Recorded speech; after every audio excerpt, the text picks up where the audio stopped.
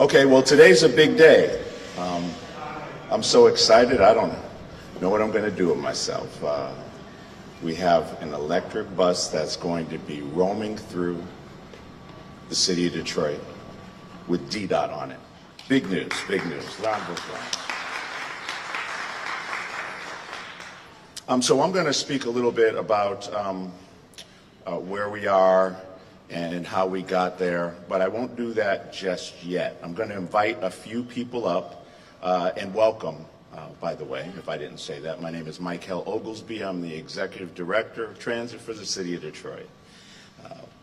We have a lot of people that are here, and we have some dignitaries that, if they are not here, they will be here, so I'm going to say their names anyway.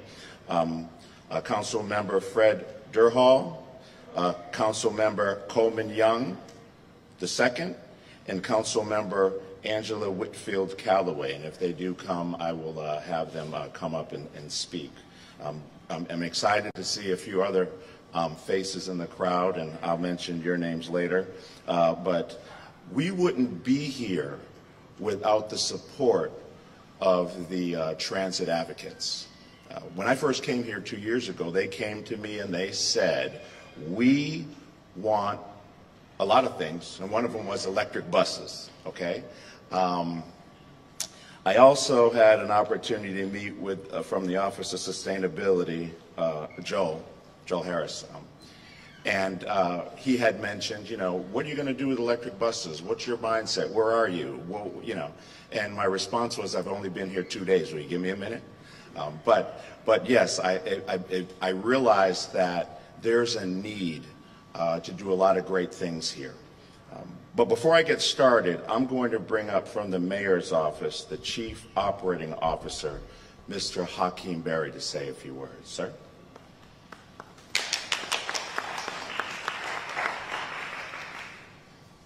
Well, good morning, and this is a great day. Congratulations to Director Oglesby and the entire DDOT team for taking the city one step further in reducing our carbon emissions. And one thing I can say that an idling bus is something that we can do to help improve that. DDOT is our first department. Our municipal parking department has ordered electric vehicles to the changes fleet, and you will see DPW vehicles as well. I'll be remiss if we didn't thank our partners at DTE, Lynn Falson and Mike Chris, was really instrumental in helping us achieve the grant. And secondly, you know, you can buy the vehicle, but to install the infrastructure to charge it is a whole nother thing which we've learned, and we really want to thank them for being with us every step of the way. And as we continue to purchase more vehicles, will be a great thing for our environment. Thank you. Thank you. Fantastic. He just stole half of my speech, but we'll leave that alone.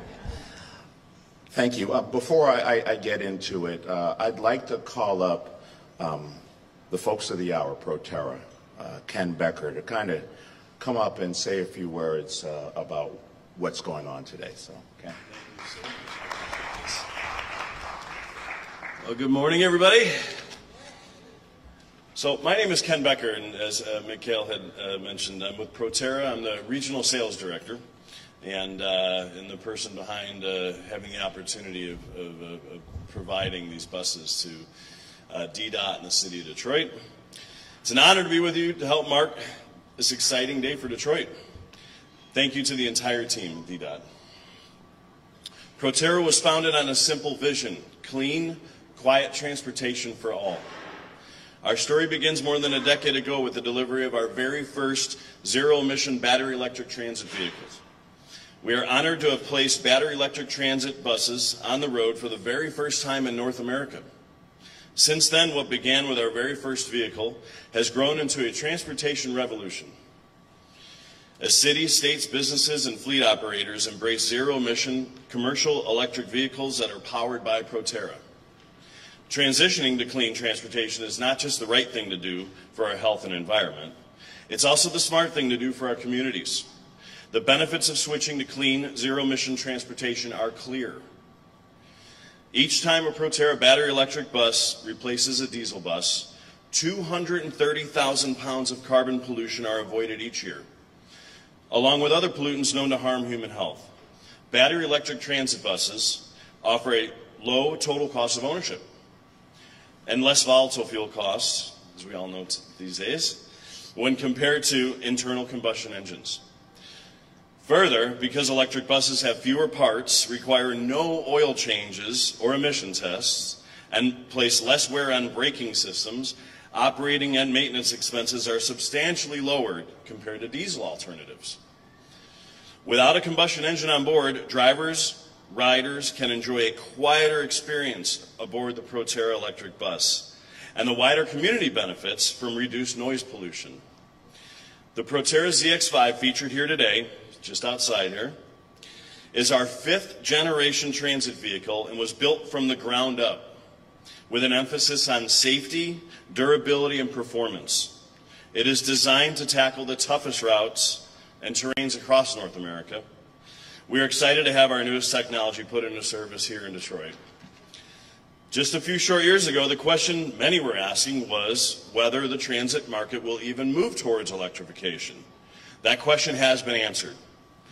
Thanks to the leadership of cities like Detroit and agencies like DDOT, the transition to clean, zero-emission transportation is well underway. Proterra is proud to join you all on this journey as we work toward our collective goal of clean, healthy communities driven by zero-emission transportation. The time for clean transportation is now. Thank you so much and enjoy the day. And I would like to quickly present a nice commemorative plaque to Mikhail here, commemorating this exciting historic day for Detroit. Thank you so much. Thank you. Thank you very much. Well said. This is so exciting. I don't even know what to do with myself. I'm trying to hold it back a little bit. But anyway, well, thank you everyone for coming out to this event. We're making history. I've been talking about electric buses since I arrived here 2 years ago, and it's ironic that we're celebrating not only deploying a state-of-the-art vehicle, but DDOT was the 100th customer for Proterra. The reason why I'm mentioning that is because DDOT also turned 100 years old last week. So this is a unique opportunity. What a great coincidence. In 1922, the city of Detroit took over the municipal operations of the trolley systems, and here we are 100 years later with technologies that I'd say are a little bit more advanced than they were back in 1922. When the city took over the operation of the trolleys, for those that don't know, it only started with 2 lines. So today what we're going to do is we're going to be putting our electric buses out right after this event on 2 of the lines, Mack and Woodward. And then moving forward, we're going to be moving them around in different locations for various reasons. One is this is a pilot program. We want to see if these buses perform the same as our clean diesel buses. That's really the ultimate goal. So you will see them throughout the city. I know a lot of people are going to say, where's it going to be? And if I do tell you exactly where it is, I know Cunningham will be there with his video camera. So I'll make sure that I don't give you the exact location right away, but we'll get there, I promise.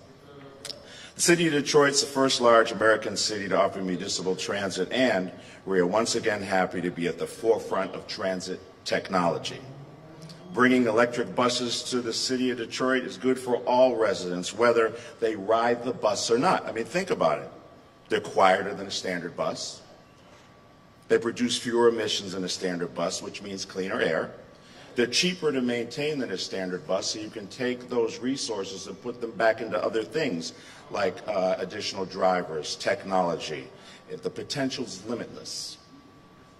Now, when it comes to the electric bus, it makes for a better experience for the rider. I have a little experience with alternate fuel technology. I was a leader in alternate fuel technology and we wanted to explore electric buses way back then in 2004. As a matter of fact, I remember meeting Proterra in the early stages. I think their sample that they showed me looked like a match car, and they said, this is it, but it's going to be something. And look where we are today. So the future's bright for all alternate fuel. This may jumpstart a lot of things. We're going to continue this pilot program. We're going to expand it to make sure that these vehicles can perform. I'm confident that they can, but we're going to test them in good old Detroit weather. See how that works out. We want to make sure that we can get at least 250 miles a day per charge like you do with an electric, with a clean diesel vehicle. And one of the reasons why I bring that up is all of the alternate fuel technology that I've dealt with has always been in very warm weather. So I'm very excited to watch us succeed. And you never know. Maybe fuel cells are on the horizon. Figure I'll put a little tickler out there for you. Detroit having these buses are exciting, and it means we're serious about transit. Not every city or transit system has made the jump to electric yet. I believe we're it in Michigan right now. Other places include New York City, LA, Chicago, so we're in pretty good company, even Portland and DC. Proterra has provided electric buses for many of the cities that I just named, so I'm excited to see how things work out here. They're the leader in alternate fuel buses when it comes to electric, especially with the technology, and I'm excited to partner with them. Detroiters deserve safe transit. They also deserve sustainable transit. And as we move forward and look at this, we're going to see if it's sustainable. That's the most important thing. It's exciting now. We've worked very hard to work on the existing system that we have to make sure that the actual routes are sustainable and we're able to provide service. Then we want to grow on that. Once we grow on that, we take that and plug in alternate fuel technology, and the sky's the limit. So we're off and running. Not only are the buses a part of how Detroit can be cleaner, but it increased. Detroit also is working on other things like increasing recycling efforts, emission reduction efforts, and so on. So if you came in and took a look outside, you saw a few buses out there, and they have heads on the head signs. One says past, one says present, and one says future. The past is the older vehicle there. Don't ask me how old it is, but it is old. Good news, it runs. And I'm thinking about throwing it out as a throwback bus one day and have people, if the weather's good, there's no air conditioning in them. Then you have the present, which is the present bus that you see, and of course the future, the electric vehicle. They represent that where we've been and where we're going.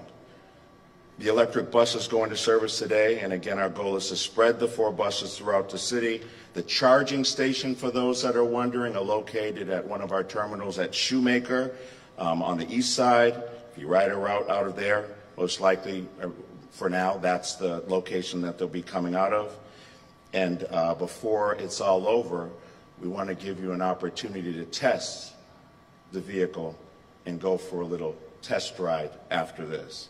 So thank you for coming, and on the count of 3, I want you all to say it's electric. 1, 2, 3. It's electric. Thank you.